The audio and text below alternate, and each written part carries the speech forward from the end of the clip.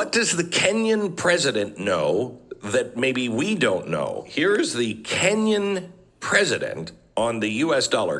I am giving you free advice that those of you who are holding dollars, you surely might go into losses.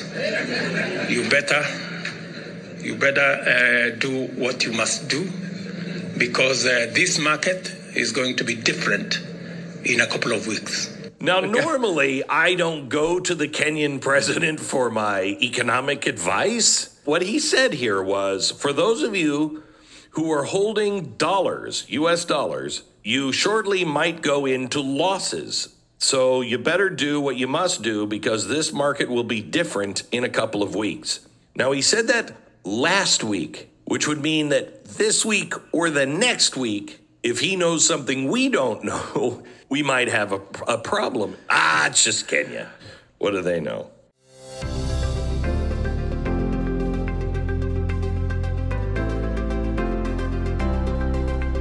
If you are tied up in the traditional markets, you are in big trouble. Those who follow the traditional thinking and the status quo solutions are more likely going to be suffering greatly. And that's if they can even survive financially with what's coming. But I shouldn't have to tell you that. You are well aware.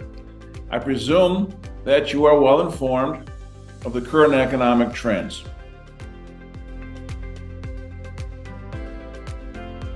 Warm greetings, folks. I'm Mark Emery.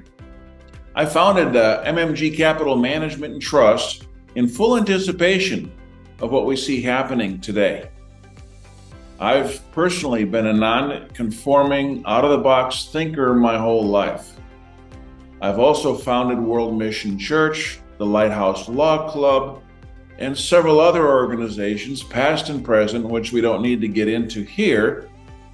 If you'd like to know a little bit more about me and my background, we can give you a link or you can do some more due diligence. But let's get to the point. If you have liquid assets invested in traditional markets, you probably need to do something different than what you've been doing. So let me get right to the point. I'd like to show you an alternative on how to survive a collapsing economy, how to profit in a bear market, how to minimize risk, protect your assets, preserve your investment value from all the normal predators. And you should know who or what I'm talking about there. So let me lay it out for you. I'll tell you what we're going to do and how we're going to do it. And then I'll show you some proof of results. And then it should be clear at that point as to why this is really the only sensible option available to you.